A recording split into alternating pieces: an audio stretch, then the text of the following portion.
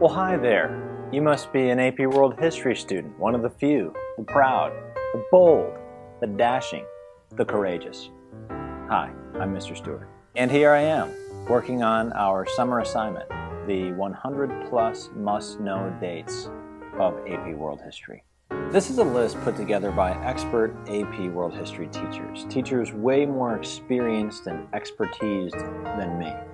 It contains dates from each of the 6 official AP World History periods.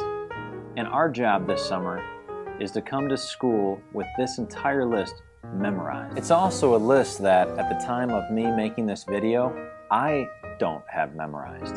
So I'm going to be doing this work with you over the course of the summer, and I'll be teaching you along the way how to memorize a list of 100 plus things.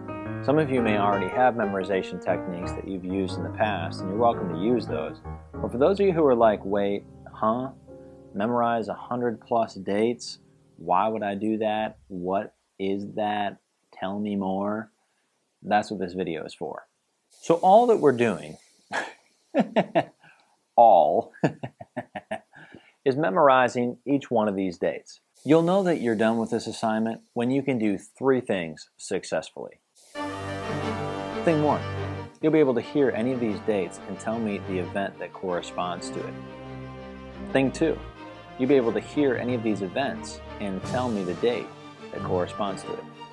Thing 3, this is the hard one, you'll be able to receive a blank sheet of just a date line and an event line, and I can say to you, 8000 BCE to 600 CE, what are the must-know dates from that period?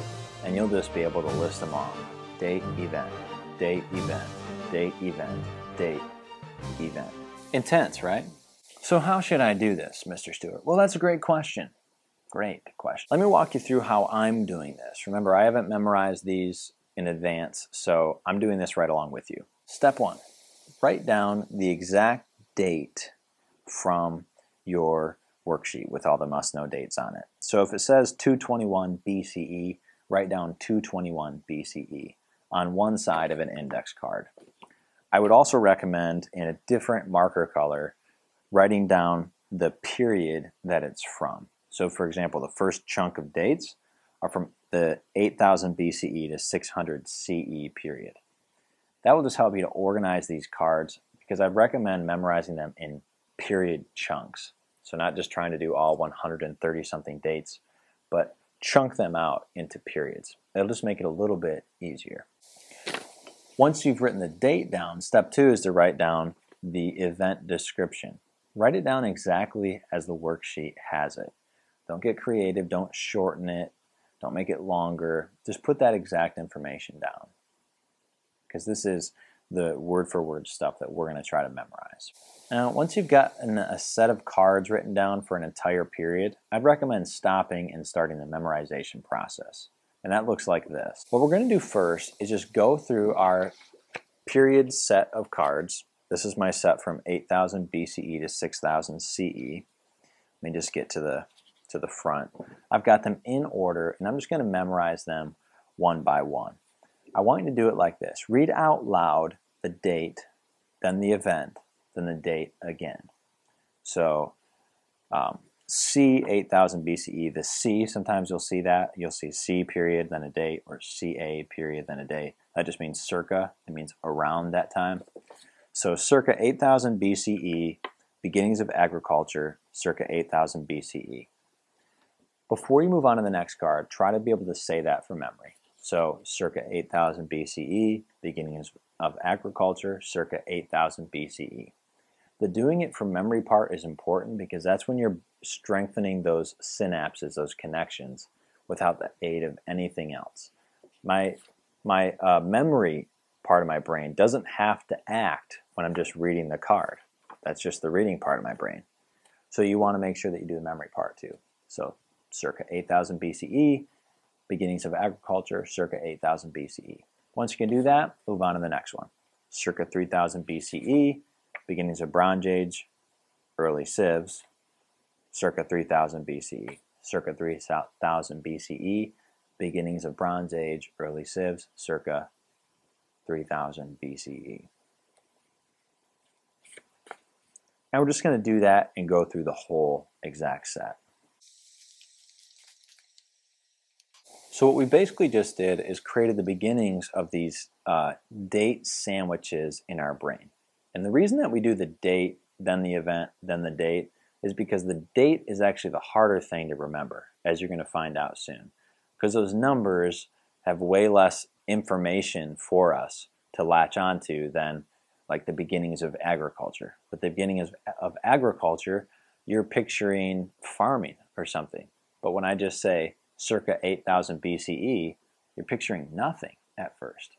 That's why we go date, event, date.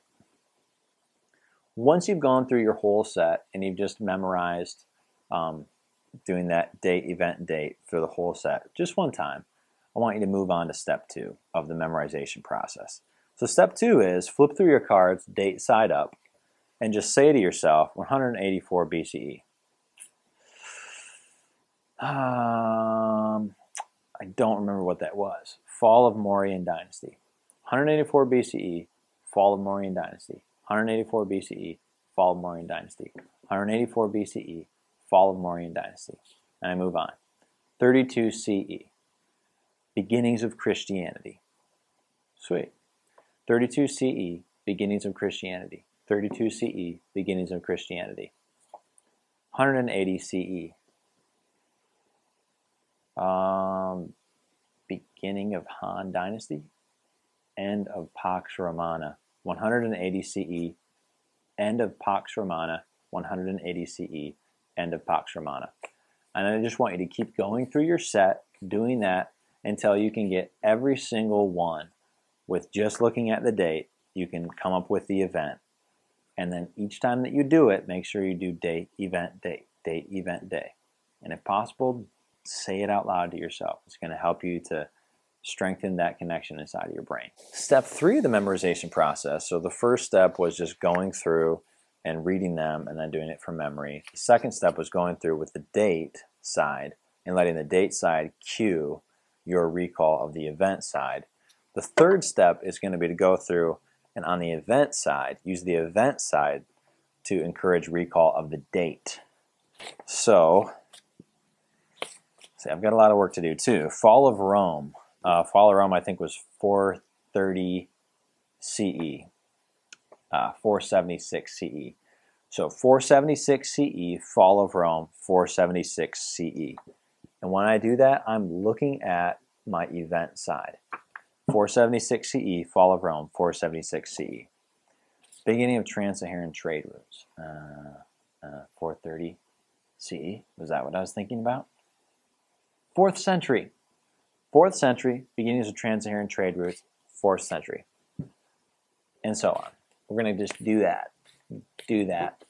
The final thing that I would say before you've sort of mastered a period, before you mastered a period chunk, is to use a sheet of lined paper or just any sheet of paper and write down the number of dates that are in that period. So for example, I'm doing the 8000 BCE to 600 CE period, and there are 1, 2, 3, 4, 5, 6, 7, 8, 9. There are 18 dates in that period. So I want you to actually write down on a sheet of paper number 1 through 18. Okay, and I want you to try to write down date, event, date, event, date, event. From memory, no cards. Okay? This is going to be painful at first. And you're going to feel like you need to quit this class before you can get embarrassed in the fall. But stop yourself. All that stands between you and memorizing these dates is a little bit of hard work. So do it the first time. Write as many dates as you can from memory on that sheet of paper, date, event. And then go ahead and use your cards to fill in any gaps. Actually write it down. And then do a new sheet of paper. Number it 1 through 18 and try to do it again. And then do a new sheet of paper. Number it 1 through 18 and try to do it again.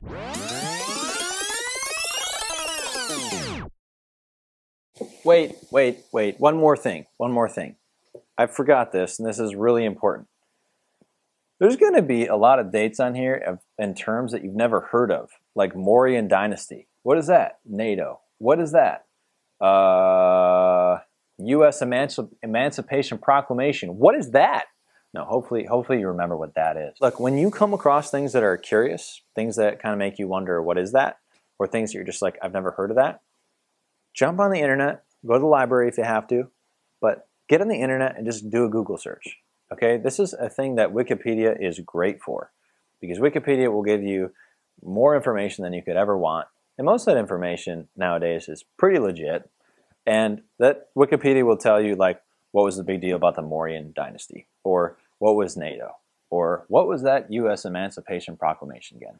So what I'm saying is, use your curiosity to motivate you to learn about these dates. Don't just memorize the dates, but if you're not sure what Smith writing The Wealth of Nations was all about, then look it up and just get an understanding for yourself so you can kind of start to tell yourself the story of world history. The story is going to really help us, and that's the point of these dates. So memorize the dates, but also do some self-research as you go. That's what's up. I would recommend spending 15 minutes a day on this every day of the summer. That is a great way to memorize, because every time that you sleep, your brain consolidates information and then the next day uses it again. But I would go through this process for each of the period sets all the way up to the last date, which is WikiLeaks Arab Spring Democracy, and just do that. Do that for every single one. A couple more tips. Make sure you reward yourself when you hit a milestone. When you memorize an entire period and can write them on the sheet of paper, give yourself a reward. Do something that you enjoy. Play an hour of video games, or go get an ice cream cone. I don't know what you do, but do something that you like. Reward yourself as you make progress. Second, make sure you're going back and reviewing the cards and the periods that you've mastered. So when you go to period 2 and you do the paper, make sure that you're going back and just once a day or once every couple days, do period 1. Number a sheet of paper 1 through 18, and make sure that you can continue to do period 1. Look, I want you to remember something. What you're trying to do is historic. At the end of your freshman year of high school, you'll be able to say, without lying, that you did something no freshman in our town has ever done before. In fact, you did something that only very few freshmen do in the entire country. That's something that you can be proud of. That's something that you can learn from and take into your life and use as you go on to do more and bigger and harder things. All right? I want you to be successful. That is why I became a teacher. And so this class is going to teach us a ton about world history. It's going to teach us a ton about how to use our brains to achieve really difficult achievements. But it's also going to teach us just how to be better at life, how to be successful. This will be a course in the history of the world and in making the history of our lives. Take care. Be in touch. Let me know if you need help. I'll talk to you later. Goodbye. Have a good summer. Let me know if you need anything. I'm here for you. Do the work every day. Make it a habit. Be awesome. Work hard. Don't forget. You'll be ready for this in September. See you later.